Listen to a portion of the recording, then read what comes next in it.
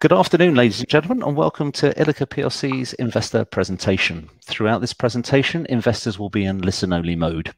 Questions are encouraged and can be submitted at any time via the Q&A tab situated on the right-hand corner of your screen. Just simply type in your question and press send, and that will be present on the company's dashboard.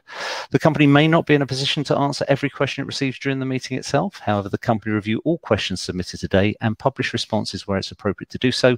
These will be available via your Investor Meet company dashboard, and we will send you an email to notify you when they're ready for you guys to review. I'd also like to remind you that this presentation is being recorded.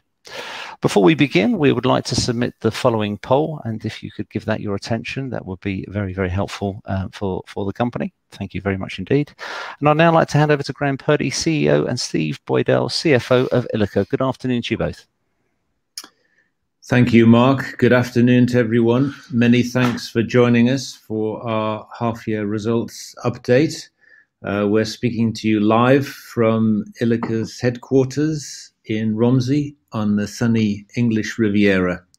So we're going to speak to you over the next 20 minutes or so about ILIKA's solid-state battery technology. And for the avoidance of doubt, we are one of the few independent global experts in this particular field. We were AIM listed back in 2010, and we have two parts to the business. We have our Stereax miniature solid-state batteries, and then we have our large format Goliath batteries that we're developing with partners from the automotive industry, supported by the UK's Faraday Battery Challenge. So apologies for those of you who have been following the company for quite some time. I'm going to go over some of the fundamentals as we go through the slide deck. But for those of you who are experts already in our technology, feel free to submit questions into the Q&A, and Steve and I will do our best to answer those questions in as much detail as we can. So the markets that we're addressing are truly huge. First of all, medtech and industrial sensors are the markets that are particularly suitable for our miniature micro batteries, for our Stereax cells, whereas our Goliath cells are designed for consumer electronics, or perhaps more broadly, domestic appliances, such as the handheld vacuum that you see in the picture there, as well as ultimately EVs. So why are people interested in solid-state batteries? Well, first of all, they are ultra compact. So my rule of thumb is that they occupy about half the volume of a traditional lithium-ion cell.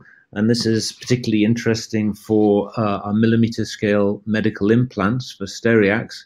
But of course, it's also useful for EVs by the time you get to that scale, because of the design opportunities it opens up, and of course the weight saving that it implies. They're high temperature and that they operate at up to 150 degrees C, and this really opens up some of those industrial markets where you can't use a traditional lithium-ion cell.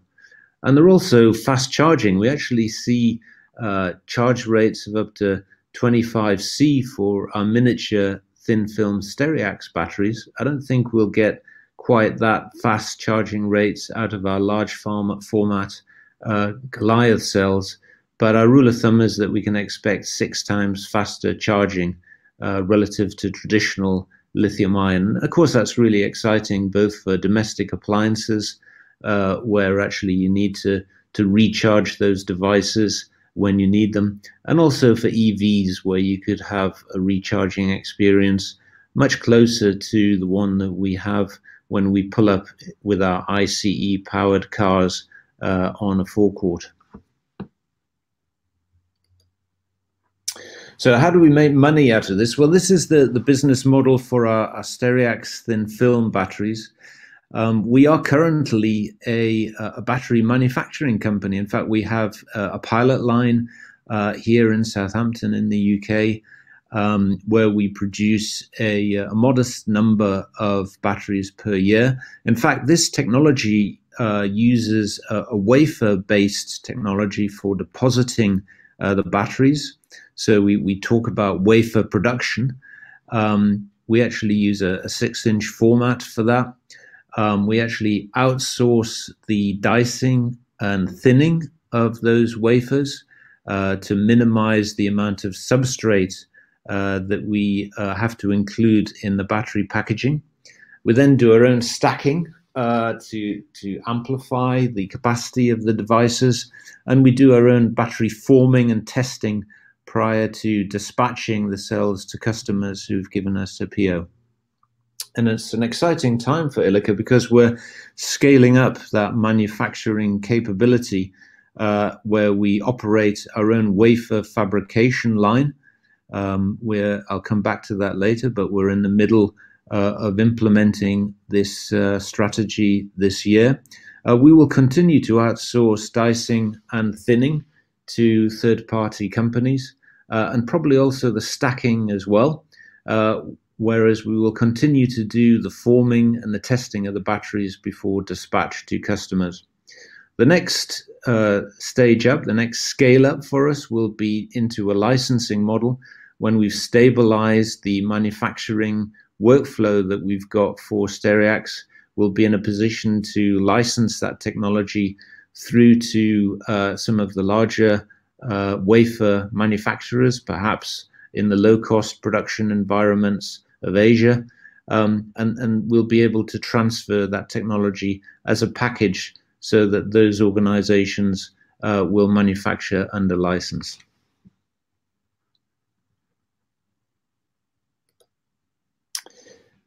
So why now? Well, our pilot line usage for our Stereax products has been ramping up remorselessly. What you see here is a plot of the allocation of our pilot line for product sales, which is in dark blue, relative to research and development, so improvement of our products, which is in green. And of course, it's great news, actually, that demand is ramping like this. Unfortunately, of course, that's squeezing out some of the R&D activities that we need to continue to execute in order to make sure that our product remains cutting edge. And so it's time for us to use this as a springboard to move into manufacturing on a larger scale. And by the end of this calendar year, we expect to have a 70-fold increase in the manufacturing capacity that we have at our disposal. So what are the areas, what are the industries that are wanting to buy these Stereax miniature batteries from us? Well, actually, they split into these two categories. So on the one hand, industrial IoT. So these are really wireless sensors for measuring data in different environments, often hostile environments.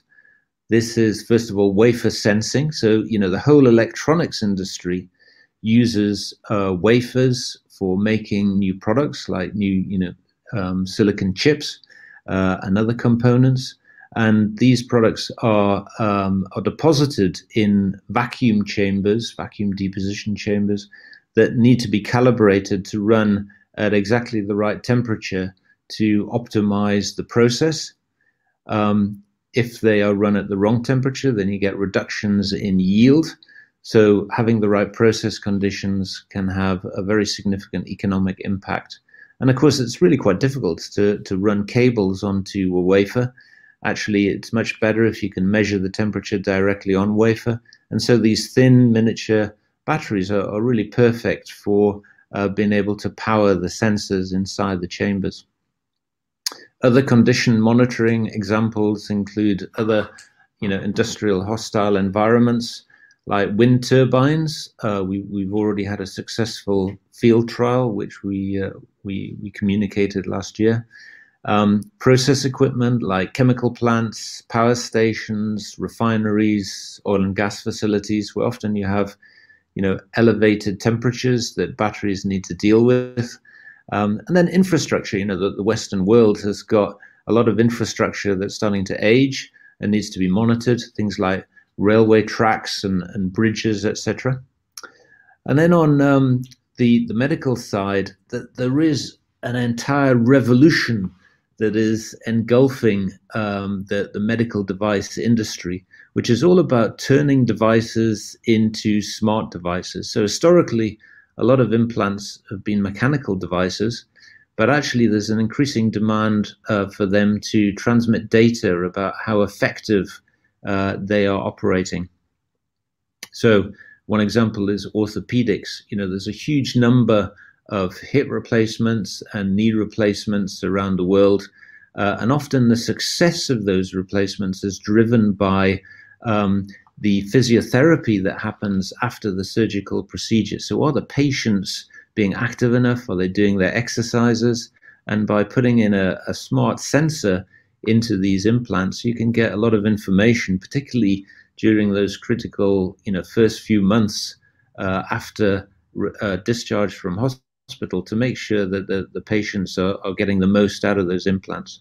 Then nerve stimulation, this is the great hope really of the healthcare industry, that we can start to replace chemical-based pharmaceuticals with electroceuticals or bioelectronics, to deal with some of the world's biggest disease problems. So diseases that are pretty diverse, ranging from arthritis through to diabetes. Then sensors, so measuring things like, glucose concentration in the blood and also, blood pressure. And then ophthalmic applications where you need miniature batteries to deal with eye conditions. So this is what the numbers of the scale-up look like. We're able to produce currently on our pilot line about 1,500 devices a year. We're looking for that 70-fold increase as we move towards the end of this calendar year through the fab that we're building here in the UK, and then beyond that into the mass markets with large-scale licensed production. So here's a bit of detail about our fab implementation timetable.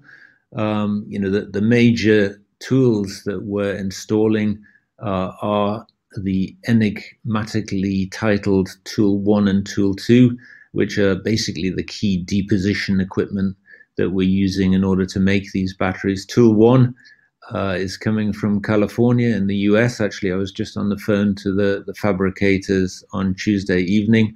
That's making great progress. And then Tool 2 is coming from Switzerland. They are both about to have the factory acceptance tests in the next month or so, which is where we test the basic functionality of those tools. They'll then be delivered for installation by the time that we have completed our fab site preparation, which is an activity that we'll be doing over the next 3 months. We're about to conclude the lease negotiations for a facility and build our clean room inside of that facility, so like a building inside a building. We'll then hook up that equipment and commission it, and in Q4 of this calendar year, we'll start our product qualification, which will take us through into 2022, so that we'll be ready for product sales in the course of calendar year 22.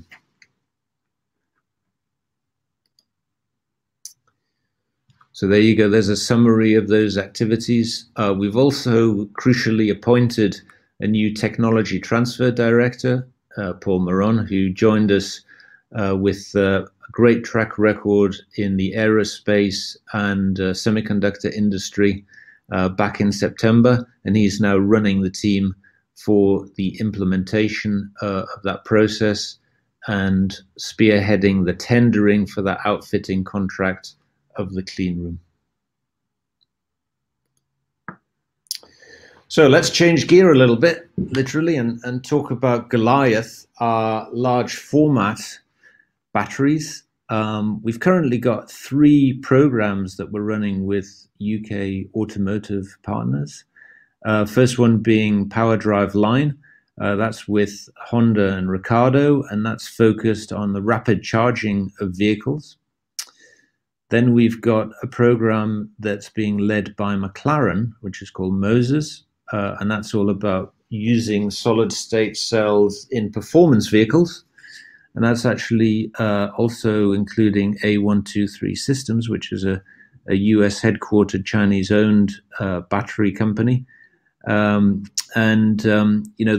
performance vehicle market is really important for us, because I see that as the leading edge of automotive deployments. And I expect that when we first get to market in automotive, it'll be through the types of vehicles that companies like McLaren and their competitors design and commercialize. And then Granite is the third program that's also supported by the Faraday Battery Challenge via Innovate UK. And that's being led by Jaguar Land Rover.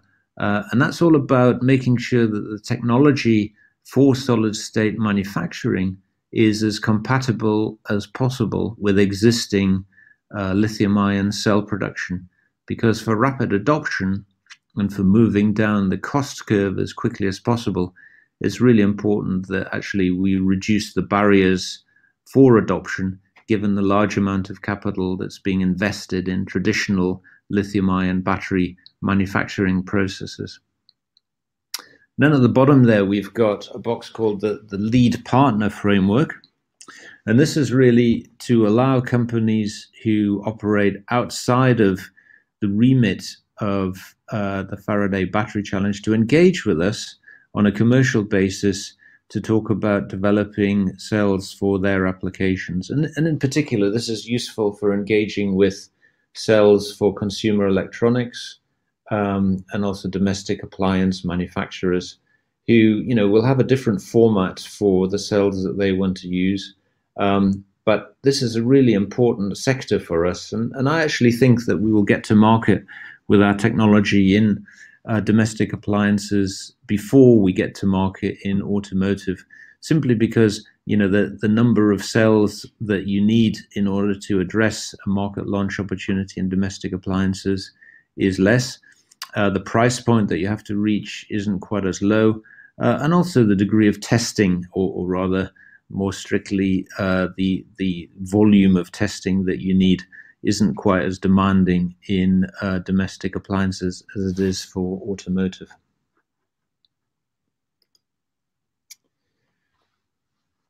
And the reason why solid state is of such interest for EVs is most countries have got targets that their industry bodies set for what battery packs have to deliver.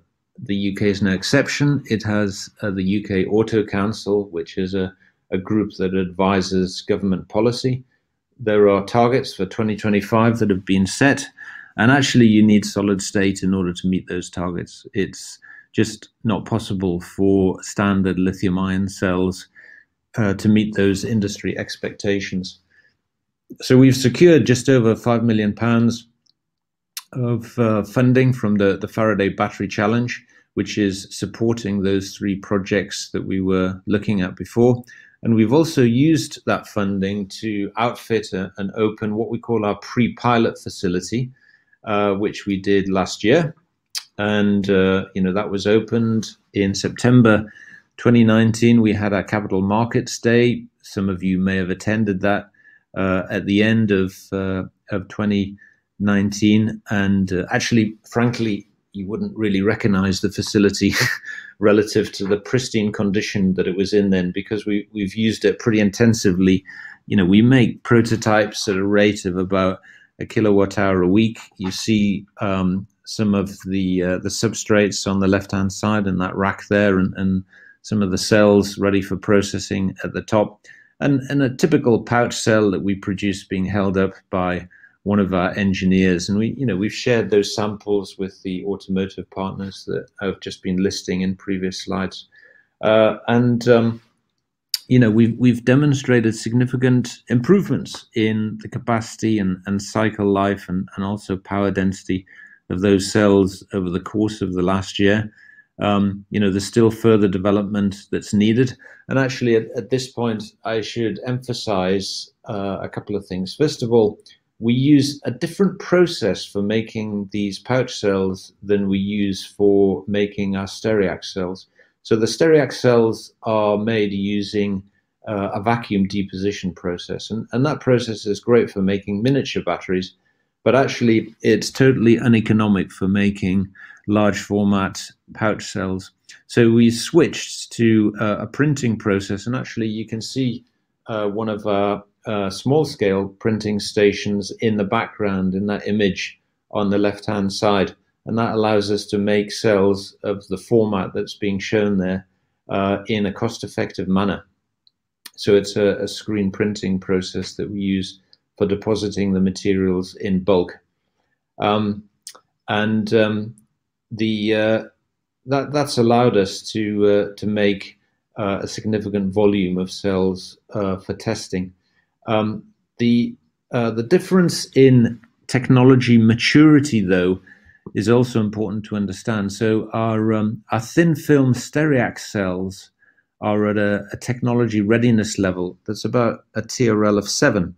And I use this scale. This is a scale that NASA came up with back when they were making the space shuttle, because actually they wanted to be able to evaluate how mature and robust the technologies that they were being offered really were.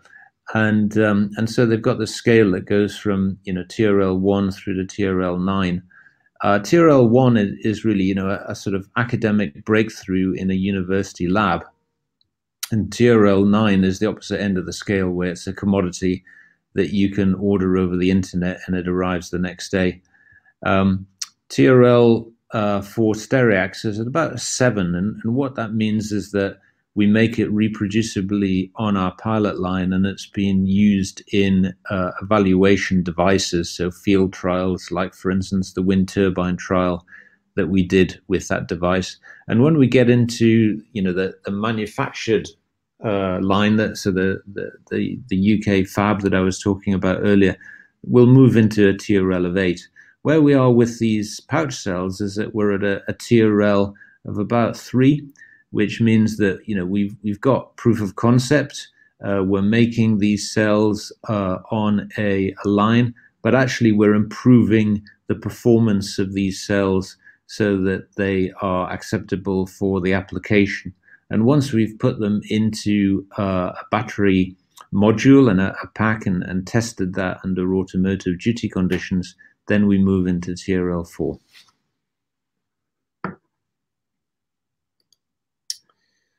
So consumer electronics, just to emphasize, cordless roadmaps for new products are really driving battery adoption here. These are things like handheld vacuum cleaners. We've probably all got a battery-powered vacuum cleaner, but also beauty products, big demand, for things like hair straighteners and hair dryers and hair curlers and things. The compact nature of solid state is really attractive there. The fact you can charge these packs rapidly, and that they've got a long cycle life. So what does the manufacturing scale-up route look like for Goliath? We're currently in this pre-pilot facility. I talked about the 1 kilowatt hour a week. We'll probably increase the capacity of this existing footprint that we've got here to about 10 kilowatt hours a week over the next couple of years, the next 18 months. And that will allow us to produce more pouch cells for evaluation. But what we announced back in September of 2020 was that we would scale up into a facility that would give us about 5 megawatt hours per week, ideally with the UK BIC, which is the Battery Industrialization Centre, which is based in Coventry here in the UK. And that will actually allow us to support our first commercial launch. So that's the attraction of going for something like domestic appliances. We can make enough batteries in that facility to be able to support a product launch. And then we'll probably be able to support 1 or 2 performance cars, performance vehicles from that facility. But then by the time we need to support mass market vehicle adoption, well, then you need to get to gigafactory scale. And rather than build our own gigafactory, which is quite capital intensive, my rule of thumb is that you need about $750 million US to build 1 gigawatt hour a year. We will partner with an existing cell manufacturing company and probably an OEM, much in the same way that here in the UK, you know, the Sunderland facility was built as a JV between Nissan and AESC back in the day, now of course owned by Envision. So we're not going to try and do that ourselves. We will make a contribution of this technology as an equity in kind contribution towards the JV.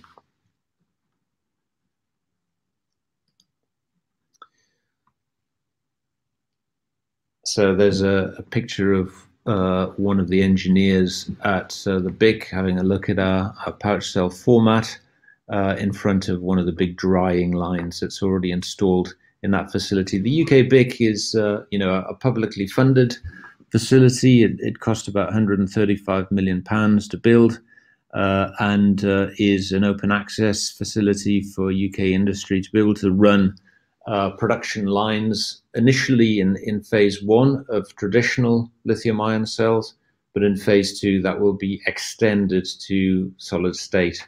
And as the UK, if not Europe's leading solid state cell developer, you know, we'll be working hand in hand with that facility for that commercial rollout that I was talking about. Right, well, these are our half-year results. So at this stage, I'm going to let Steve Boydell, our FD, talk you through the numbers in the next couple of slides. Thank you, Graham. So we released our half-year report this morning, and this is a summary distillation of that. They're exactly in line with the trading update that we gave on the 11th of November. So turnover for the 6-month period was 1.3 million relative to 1.5 million last year. So clearly a slight shortfall there.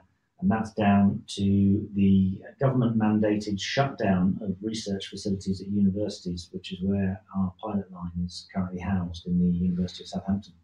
So that was shut for 3 months, and that's obviously had an impact on our ability to service the orders that we have. We've kept tight control of our costs, such that our EBITDA loss for the period remains steady at 1 million.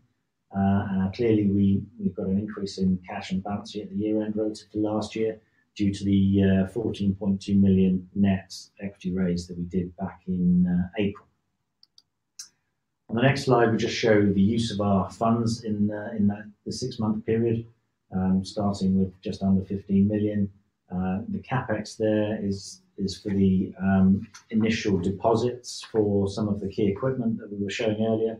So we've got deposits on those key equipment for manufacturing, plus a little bit associated with the Goliath programs, working cash outflow very much in line with our EBITDA, and a small working capital movement, showing us left as 12.4 million on the balance sheet at the end of October. I'll you back to Graham. Thanks, Steve. So just to wrap up, our focus is on the commercial scale-up of our Stereax miniature batteries through the implementation of that fab that I was describing. And in parallel, we'll be maturing our Goliath technology, working together with those automotive partners through, well-defined programs supported by the Faraday Battery Challenge. And of course, they will allow us to pursue significant revenue growth opportunities in the coming years. Many thanks for listening to our presentation this afternoon. So I think we're going to move over to Q&A shortly. Definitely. Thank you very much indeed, Graham. Thank you very much indeed, Steve. Ladies and gentlemen, please do continue to submit your questions using the Q&A tab situated on the right-hand corner of your screen. But just while the company take a few moments to review those questions submitted today, I'd like to remind you that a copy of the recording, along with a copy of the slides and the published Q&A, can be accessed via your Investor Meet Company dashboard, and we'll send you an email to notify you when that is ready. I'd also like to remind you that your feedback is important to the company, and immediately after the presentation has ended, you'll be redirected for the opportunity to provide feedback in order that the company can better understand your views and expectations. And if you could allocate just a small bit of time to do that, that would be very, very beneficial and helpful to the company. Just, Graham, obviously we've got over 100 investors on today's call, and obviously you've had significant questions coming through in the Q&A tab. We did receive a number of questions that were pre-submitted by investors, which I know you very kindly, in anticipation of these numbers, provided some written responses, which we will obviously make available when we publish the responses. But perhaps I could ask you to just go on to the Q&A tab on the right-hand side of your screen as well. And perhaps if I could ask you to read out the question, perhaps who it's from, and where appropriate to give a response, and we'll manage the next 20 or so minutes in that manner, if that's okay with you. Very good. Well, I'm happy to take it from the top, actually. Should we do that, Mark? Yeah, that'd be brilliant. Thank you very much indeed. Let's have a look. Let's see who was first out of the blocks here. I think that's our friend John. He said, can you please outline what IP you have in solid state batteries? Yeah, so that's a key question. You know, there's quite a lot actually in the public domain now. There are, probably 12 core patent families, which have resulted in 25 granted patents around the world. We typically focus on the key jurisdictions in Europe, North America, and Asia. And the reason I talk about patent families is because you make an application that turns into a PCT, and then you engage with the national officers, and those patent examiners normally ask you to adjust your claims. So you end up with slightly different patents from the original application in the different jurisdictions. So, you get a different patent in the US via the US PTO that you might get in Europe through the EPO. And the patents generally cover materials, so that the materials that we put into, actually generally the electrolyte, because we tend to use commonly available cathode materials. Then the processes that we use to deposit the materials, and you've heard that we use both vacuum deposition approaches for Stereax, as well as ink deposition approaches for Goliath. And then thirdly, battery architecture. And there's also quite a bit of know-how actually that we keep as trade secrets. So, we choose, like many companies, not to put everything into our patents, because there are some things actually that it's quite difficult to patent, in particular, process conditions, because you can't really police those anyway, because they always happen behind chain link fences. So, you keep some of that know-how back as trade secrets. So I hope that answers that question. Then we got a question from Simon that says, is a US listing in the pipeline to attract further interest and investment? What do you think, Steve? Do you want to answer that one? Yeah, we currently don't have any plans to list in the US. We are attracting US retail customers onto our register, and a lot of them are getting it through an over-the-counter Pink Sheets product. So basically the shares are being traded in the US, as I say, on an over-the-counter product, with the ticker ILIKF. I mean, that's an unregulated platform, and we do recommend that people buy the shares from our London listing on AIM, which is under the ticker IKA. But as I say, we have had a lot of US retail interest recently, particularly over the Christmas period. And they now account for about 12% of our shareholder register. So it's clearly a key area for us to monitor closely. Very good. So our next question is, pouch cell manufacturing is scheduled in the UK BIC phase 2. When do you, sorry, that's just moved in front of me while I was trying to answer that. When do you envisage actually being in the BIC?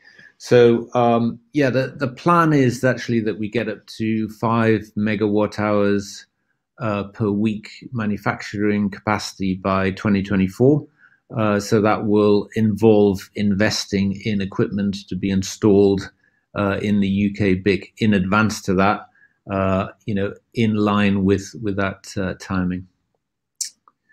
And we got another question from Paul. He says, QS, I guess that's QuantumScape, and Solid Power have recently published performance data for their batteries. Can you share similar energy density? And have you tested multi-layer Goliath cells? So actually our batteries have been shared with our automotive development partners in those Faraday Battery Challenge collaborations. Frankly, the performance data for our cells is still at a fairly early stage, similar actually to the stage that QuantumScape are at. A lot of their data actually didn't, result from what I'd say were full cells, but in fact is half cell data. We are in due course, in the course of 2021, likely to share some of our full cell data that'll allow a comparison on that basis. And we are focused on single layer Goliath cells at the minute. We are not yet making multi-layer Goliath cells in the way that Solid Power have shown with their selected chemistry. Right, let's have a look. Next one. Have the new rules of origin around UK and EU exports had an impact on your forward-looking volume expectations? So we'll let Steve answer that one. A lot of our evaluation samples are actually being shipped to the US currently, so they're falling outside these new rules of origin. So we are monitoring the impact of these things closely, but as I say, currently it's not impacting us because a lot of, particularly the medical device companies that are trialing our batteries are US based. Very good. Now we've got a question from SS. How do you differentiate ILIKA's solid state technology from QuantumScape's? Yeah, so actually, some of the differences in our technology revolve around the materials choices and the chemistry, as well as the device architecture. What we've got in common is that both of us are using oxide-based electrolytes, although QuantumScape haven't really talked very much about what the nature or composition of their electrolyte is. So they use an approach that's commonly referred to as lithium-free in the cell industry. And what that means is that actually they make a structure that hasn't got an anode when you initially make it. And then when you charge the cell, the lithium plates out between the electrolyte and the current collector and creates a pure lithium metal anode. In fact, our approach is that we use a silicon anode. The layer of silicon that you need is actually much thinner than the layer of cathode that you would use in these cells. And we find that the capacity of silicon is easily enough to accommodate the amount of lithium that you push across the cell when you charge it. We've used this approach because we've successfully used silicon in our Stereax thin film batteries. In fact, in the early days, when we were prototyping those Stereax cells, we did test a lithium-free or an anode-less method, because a lot of the early solid-state cells that were prototyped in the national labs in the US used that approach. But we found that the mechanical strain from that approach led to delamination of the cells over time and a reduced cycle life. So that's why we favor using silicon. Silicon has been, successfully used by other competitors in the industry. For instance, the work that Amprius is doing using silicon anodes. let's have a look. Next one from Nick T. It says, are there any potential shortages in key commodities used in production that might constrain expansion? Yeah, so that's a good question. And actually, we've spent a lot of time making sure that we don't use anything too exotic in our materials. In fact, as part of that granites program that I was talking about earlier that we're doing with JLR, we've had a specific work stream that's been looking at ensuring we avoid any scarce materials, any scarce commodities that would make the batteries unaffordable, or would create shortages that would put a brake on the mass adoption of our cells. So that's an important aspect that we're taking into account. What's the next one? Next one's from Paul R. He says, given the recent announcements by EV OEMs, so Toyota and NIO and GM, about solid-state batteries, clearly speed to market is important. What can management do to accelerate Goliath plans? Well, actually, I think we're a pretty agile group here. I think, our state of maturity and readiness is globally competitive. We are expecting further resources to be made available by the Faraday Battery Challenge channel in the coming period. And, as a company, we're continuously reviewing what collaborations we can enter into, what expertise actually we can acquire from around the world to accelerate our programs. We realize we haven't got the monopoly on brains, and that there are some, really exciting groups that are offering to work with us. And, that could really inject some pace into our program. So Brian says, you use a silicon anode, whereas a lot of other companies using lithium anodes. Are there benefits to the use of silicon? Yeah, so I think that's not dissimilar to the previous question on differentiation. Silicon has a massive capacity for absorbing lithium, and we're working with some of the global suppliers of silicon, and we're seeing some great performance from using the right amount of silicon in our cells, and we believe that actually using a structured anode as opposed to plating out lithium metal gives you a better control over the stackability, if that's a real word, of these cells, so that when it comes to increasing the capacity of the overall devices to make them big enough to go into EVs, that actually having a structured anode gives us a benefit in that regard. So let's have a look from Phil H. Next question is, the EV battery market is projected to be worth 84 billion in 2025 via both your own manufacturing and also via licensing. What percentage of this market is ILIKA going after? Well, actually, we take a bottom-up approach to our forecasting. So what we tend to do is say, who are the partners that we're going to engage with? What's the offtake that we can expect those partners to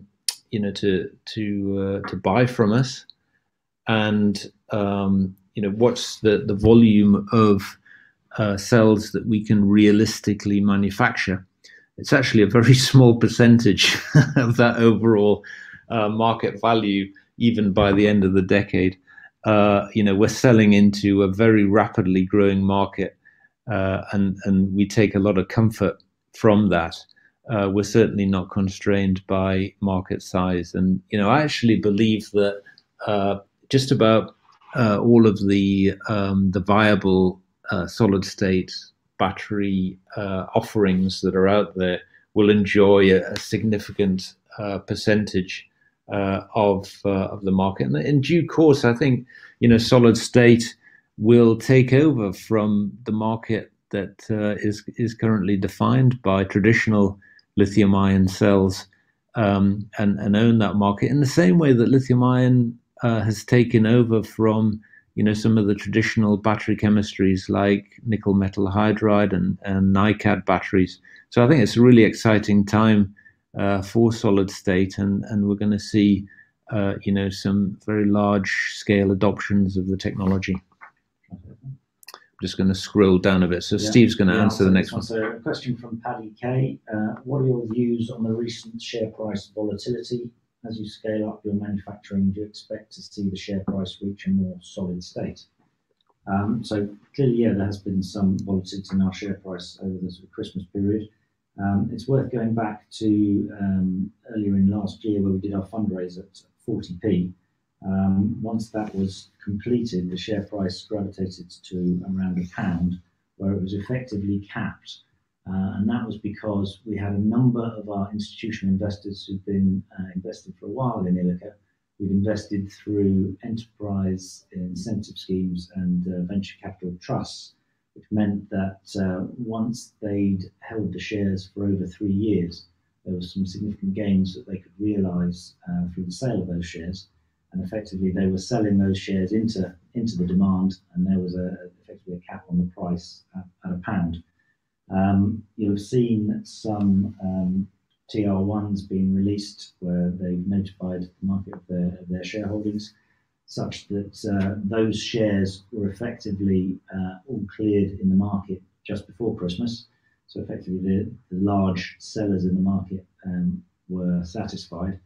And then that was coupled with the QuantumScape's announcement and the interest in QuantumScape, where investors, particularly in the US, were looking for other companies operating in the solid-state battery space.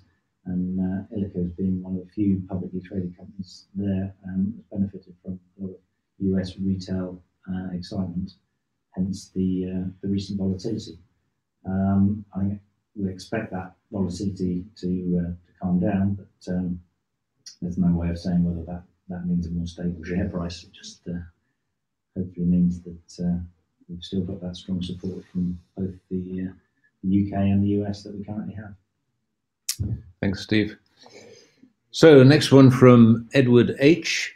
Are you the market leader in small batteries like Stereax? And I would say that actually the competition, the global competition for miniature batteries like Stereax is far less intense than the competition for the development of large format pouch cells. So I would say that we are viewed as being one of the key parties in that market. Next one from Harish H. Who do you consider to be your main competitor in the market, and how do you compare to them at this present time? Well, I think it is true to say that for the Goliath solid state batteries, that there are a lot of people actively working on this, and sometimes it's a bit tricky to be absolutely categorically sure about the state of development by different organizations. So all of the big battery OEMs have got solid state programs, but they play their cards pretty close to their chest. So it's not always possible to say the state of development at companies like Samsung and Panasonic, LG Chem, Cattle, because actually a lot of that data isn't really published. They don't really have a need to publish that. The technology development companies like ILIKA are sometimes a bit more forthcoming. So, we get more insight into what's going on at Solid Power and QuantumScape, and to some extent Prologium. So, we're able to monitor progress there. And I'd say, that there isn't one particular main competitor. I think it's a very dynamic market, and I think also it demonstrates how attractive the market is, that it is such a vibrant landscape. So next one from Brian E. Toyota is expected to be the first to launch an EV with solid-state batteries. does ILIKA still have links with Toyota and any overlap with co-owned patents? Yeah, so the answer to that is that we still have jointly held patents, often covering some of the fundamental materials that are used in electrolytes, and so we are co-managing actually those patents with Toyota. And we have an open dialogue with them around the exploitation of those patents. So we still have links. Next one from Dominic K. What precautions are you taking to secure your technology from either theft or copying by third-party countries? Well, we have an in-house patent lawyer who is on secondment to us from a large patent firm, and her job is to secure our patents, so to harvest the ideas from the technical team and to file patents on our behalf, but also actually to prosecute them and to monitor other patents around the world to ensure that we've got freedom to operate. And if we saw a product that was out there that looked like it infringed one of our patents, then of course we would make that party aware of the case and take steps to protect our IP.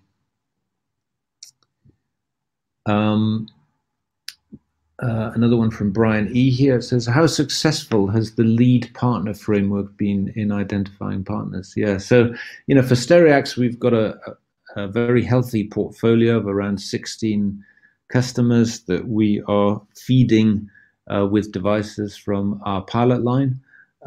So we feel that that's given us a lot of validation and comfort around the commercial demand for the cells that we will produce on that Stereax manufacturing line.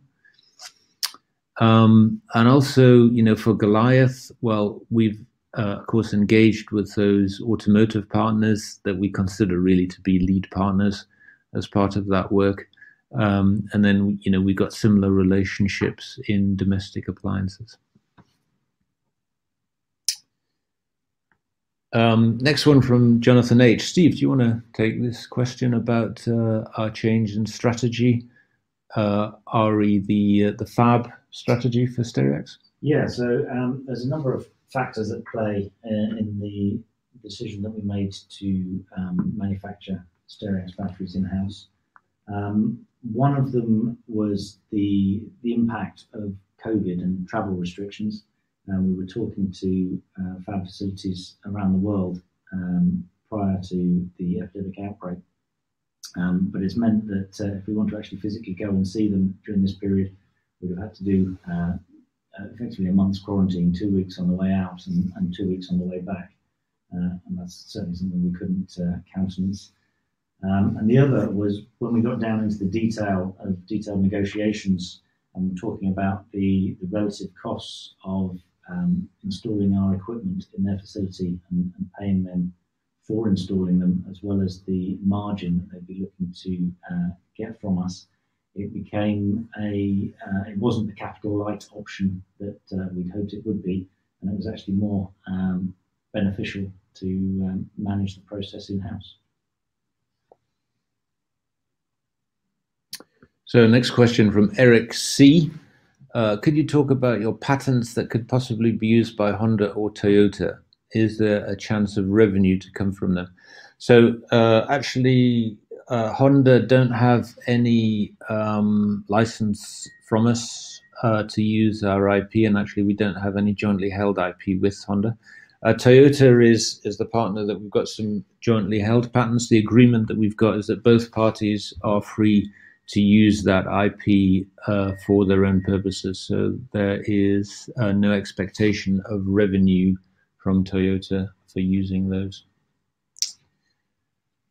Christopher M. says, can you quantify the relative improvements of Goliath pouch performance over the past 12 months? Well, that's been tracked very closely. We update our board regularly about those improvements. And actually, we have been plotting those improvements on a log scale until recently. So that means we have seen orders of magnitude improvement in the capacity and power density of those pouch cells. That degree of improvement is starting to tail off. We now plot improvements more recently on a linear scale, but we're starting to see very important performance gains that are reassuring us that we're going to have a viable product in the foreseeable future. So Edward H. asked a question similar to the one I've just answered on Toyota. Marius R. says, when do you think Goliath will be production ready? So, we've talked about getting up to 5 megawatt hours per week by 2024 in the BIC, and that's really when the commercial markets are addressed. So it's that year onwards. John S. says, in consumer product area, no mention of mobile phones, any plans in that area? So we don't actually have any collaborations with mobile phone manufacturers, and actually that market is quite cost competitive, and that's not ideal for the launch of a technology. We're trying to choose markets where there is less price sensitivity, and frankly, probably slightly smaller volumes. So, we're likely to put it into other consumer electronics before it goes into mobile phones. So another question from JB. Given the volume of shares which are traded on a daily basis on the NASDAQ bulletin board on the OTC basis and the level of US investor interest in green tech, will the board consider listing on NASDAQ once Fab 1 is fully commissioned? I suppose Fab 1 relates to Stereax, and actually a lot of the US retail investor interest is around the Goliath program and the automotive batteries. So I think the trigger to review whether a NASDAQ listing would be appropriate would be when we've got to the point of performance data and further technical progress on our Goliath program. Okay, so I'm going to move on a bit now and go down to Graham, just to cut in, just give you a few seconds just to carry on reviewing. Obviously, I'm just mindful of your time. Feel free to take as long as you need to drift through these questions. Some are, I think you have touched on in previous questions. And of course, if we don't get round to them during the meeting, there's always the option for you to address them post the meeting as well. And investors will be notified when they're ready to be reviewed. So perhaps feel free to scroll through and take ones where it's appropriate. I think I'll answer another couple before we wrap up, because I can see there's still a lot of interest, but we will undertake to answer all of the questions that have come in and deal with those. I think the one I'll take now is from Andrew A., who asks, have you considered incorporating graphene in your solid-state batteries to improve their performance? So actually, that's not one of the additives that we have selected, largely because, in fact, we have done some proof of concept work, but we find that graphene, because it's a 2D material, doesn't survive some of the processing that we put our batteries through. So it isn't ideal for us in that regard.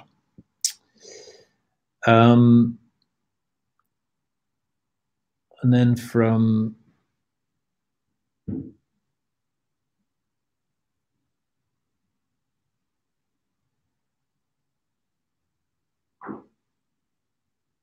let me just select one more that's a bit different.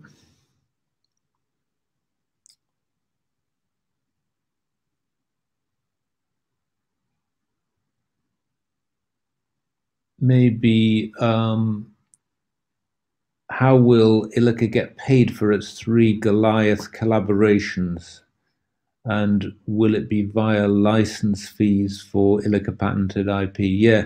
So at the minute, we are getting those collaborations supported by the Faraday Battery Challenge. So actually, that's on a 70-30 basis. So that means that for every £10 that we spend on those programs, then we get £7 back. And we retain all of the IP that is generated, all of the know-how that's generated by ourselves in those programs. And indeed, if somebody wanted to take a license to it, then that would be on commercial terms, although our business model is actually to incorporate that IP into our batteries and then to sell the batteries that we manufacture on the basis of the know-how that we've accumulated. That's brilliant. So, thank you. Thank you. Well, Graham, thank you very much indeed for taking such a thorough approach to the Q&A, and thank you to all the investors that have submitted questions, both pre the event and during the event. And as Graham and Steve have said, obviously we'll review all of these questions. So thank you once again. Graham, perhaps I'll just hand back to you just for a few final words to wrap up. And I know that investor feedback is incredibly valuable and important to you, and then I'll direct investors so they can give you their views. Well, it's been absolutely fantastic to see the number of people who've shown interest in our presentation today. It's been a very vibrant Q&A. Many thanks for all of you who've taken the time to submit those questions. I think we've got a very well-informed retail investor following, increasingly in the US, and I look forward to engaging with all of you going forward in the future, and many thanks for supporting our efforts here at ILIKA. That's brilliant. Thank you very, very much indeed. Could I please ask investors not to close this session, as you'll now be automatically redirected for the opportunity to provide your feedback. If you access this meeting via our website, then the feedback page will appear. If you access this from the link sent you by email, you'll simply be asked to log in to submit your feedback. And I can't reiterate enough the importance that the company has your views and your expectations. On behalf of the management team of ILIKA, we would like to thank you very much indeed for attending today's session. That now concludes the presentation, and good afternoon or evening to you all. Thank you once again.